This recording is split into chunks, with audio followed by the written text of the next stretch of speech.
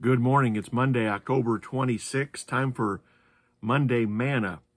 You know, clothing is interesting. Fashions change. They cycle. One thing I notice is the width of men's lapels on their jacket and the width of men's ties.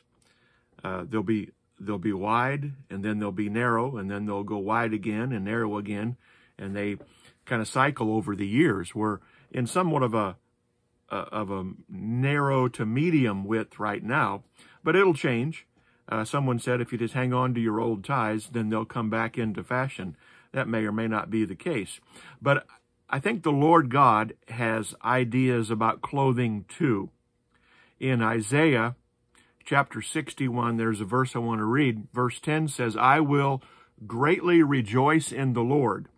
My soul shall exult in my God, for he has clothed me with garments of salvation.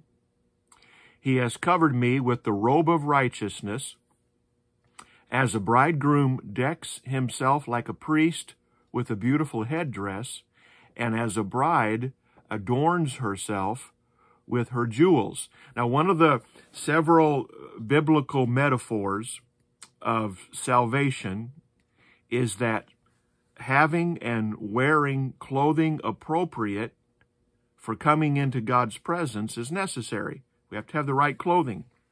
And that picture is drawn a couple of times in Scripture. Now, the clothing for God's presence is not something that we can make for ourselves. We can't run down to the store and purchase it. It's clothing that is and must be prepared and provided by God. Thankfully, He does this for us, His people. You know, you go back to Genesis, Adam and Eve tried to dress themselves in fig leaves after they had sinned and realized that they were naked, but the fig leaves weren't going to work. It didn't work. And the Lord God, their creator, their maker, had to kill two innocent animals, and He made coats of skin and clothed Adam and Eve, from Genesis chapter 3. I think it's verse 7 and maybe verse 21. But the Lord had to clothe them, and it's the same for us today. If we try to come to God dressed in our own works of righteousness and in the things that we've come up with, we can never make it, because Isaiah 64 in verse 6 tells us our own righteousness is as filthy rags in the presence of a holy God. So the Lord must provide the clothing for us, as our scripture verse that we read early said, "He has clothed me with the garments of salvation. He has covered me with the robe of righteousness." In the New Testament, Jesus told a parable of the wedding feast for the son of the king who was being married. And there was one man who wanted to participate in the wedding feast, but he tried to come into the banquet hall in his own clothing. He had disregarded the wedding garment that had been provided by the king for all the guests. So you read that story, Matthew 22, the king had given clothing to everyone to wear to the wedding, and this man ignored that. He didn't want to wear it for whatever reason. And so he wore his own clothing. And I'm sure he could come up with excuses. Well, I didn't have time to change or whatever, you know. But what happened was, in verse 12, when the man tried to get in, the king said, "How did you get in here not having a wedding garment?" And the man had no answer. He was speechless. And as a result, he was judged. He was bound hand and foot and thrown into outer darkness.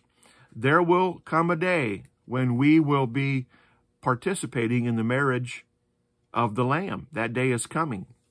And the Lamb, His bride, the church, us, must be dressed in fine linen, clean and white, the righteousness of the saints, John describes in Revelation chapter 19. But again, this righteousness that we have, that we receive, will come from Him. It's not something that we come up with on our own. God has, Christ has, and will provide for us the righteousness needed to enter the presence of God. Ephesians chapter 2 and verse 10 tells us, "We are His workmanship, created in Christ Jesus unto good works." There are certain items of clothing we wear to certain places or or certain events. And there are items of clothing we do not wear. We're encouraged here, and we're exhorted by Isaiah. Put on your beautiful garments, Isaiah 52 says, and be ready and be prepared to meet our Lord and King. Amen. That's God's word for today, Monday, October 26. I hope it's a blessing to you. What will you do with it? Let's take a moment and pray and ask the Lord to help us to be appropriately dressed for what he has for us. Father, we come to you. We're thankful for our garments of salvation. We're thankful that you've given to us the clothing that we need. Lord, even though it seems fashion changes and clothing changes, you don't change. And the garments of salvation don't change. What you've given to us and prepared for us are eternal, and we're thankful for that. We're thankful for the righteousness that we have in Christ. Lord, clothe us appropriately for what you have for us to do. Lord, I pray for your people. Would you continue to strengthen and help us, Lord, those that are facing sicknesses and troubles and challenges this week. Father, I pray you put your healing hand upon them and restore and strengthen. Lord, give provision to those that need provision, blessing to those that need blessing. Lord, help us. We're your people. We call on you. You said we could, and so we do, asking for your help. Lord, we trust you. Our hope is in you. You're our helper. I pray your blessing on your people today.